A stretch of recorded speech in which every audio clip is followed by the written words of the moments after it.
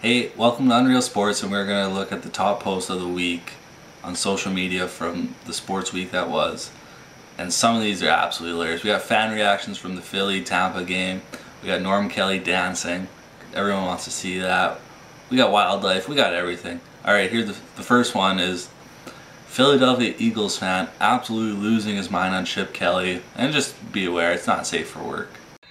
Hey Chip! Let me ask you a fucking question that I'm pretty sure the entire goddamn Eagles fan base would like to ask you, motherfucker. And I hope they skin your fucking bitch ass alive at that fucking bullshit ass press conference your punk motherfucking ass is gonna be giving at the end of this game. Let me ask you this.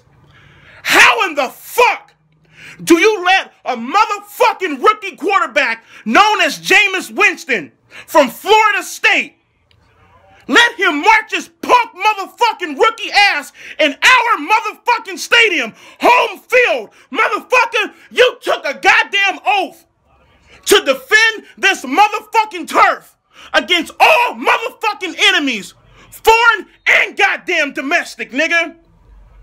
And you let this punk motherfucking bitch, Jameis Winston. Chip Kelly better lock his doors after that one. Now we head to everybody's favorite fired defensive coordinator, Rob Ryan, saying some absolutely ridiculous things on national television. Watch this clip. Everything in New Orleans being blamed on me, including Katrina. I mean, I think they're a little far-fetched, you know, so. And finally, we have Norm Kelly dancing the Hotline Bling with the Raptor.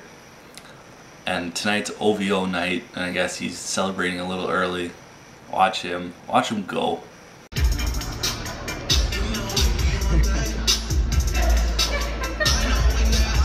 If you like this video, hit subscribe, like it, share, show it to your mom, dad. It's Thanksgiving.